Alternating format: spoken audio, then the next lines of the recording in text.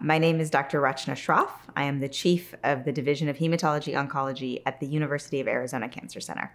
On behalf of my colleagues, I am so excited to be presenting a rapid oral abstract on Monday, June 3rd that really looks at the importance and known gender disparities in scientific programming at ASCO and ASCO GI.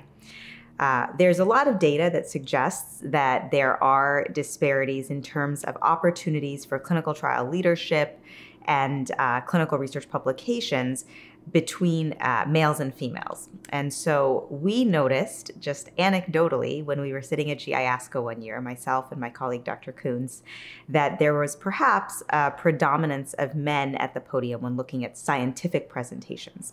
So we decided to look at this retrospectively, and we looked from 2019 to 2023 at the GI scientific programming for both ASCO's annual meeting as well as ASCO GI. And what we found is 77% of the speakers at the podium for both ASCO and ASCO GI over those 5 years were men versus 23% for females.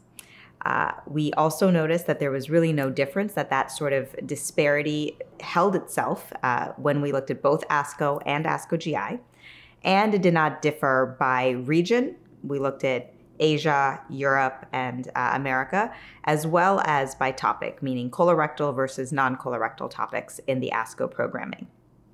Importantly, when we looked at the educational programming for both ASCO and ASCO GI, which is under the purview of the ASCO Education Committee and ASCO staff, there was a nice gender balance between men and women in the sessions for both ASCO and ASCO GI across the 5 years. So things that were within ASCO's control, it was really wonderful to see that there was a nice balance. But clearly there are notable disparities in terms of opportunities that are provided for podium presentations in the scientific programming.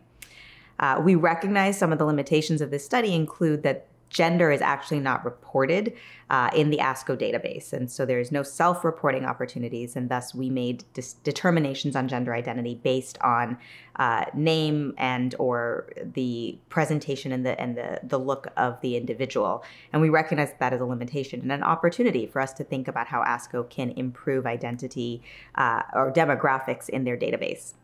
But regardless, we really think that this is the first step towards recognizing the disparities so that we can move the needle forward and really push for more equity at the podium, which will, of course, lead to improved equity across clinical trial leadership, clinical trial development, and in general cancer care. Don't forget to like, comment, share, and subscribe to OncoDaily on YouTube. Hit the bell icon to stay updated.